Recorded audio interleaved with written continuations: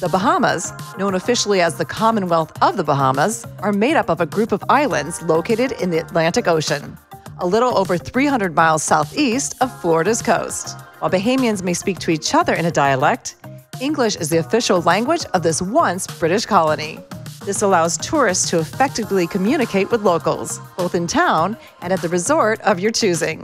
While we flew into Nassau, the Bahamas capital located on the island of New Providence, our journey took place on an island that lives up to its name, Paradise Island. Paradise Island is one of the 30 inhabited islands and 700 total islands that make up the Bahamas. We chose to stay at the island's iconic resort, Atlantis Paradise Island.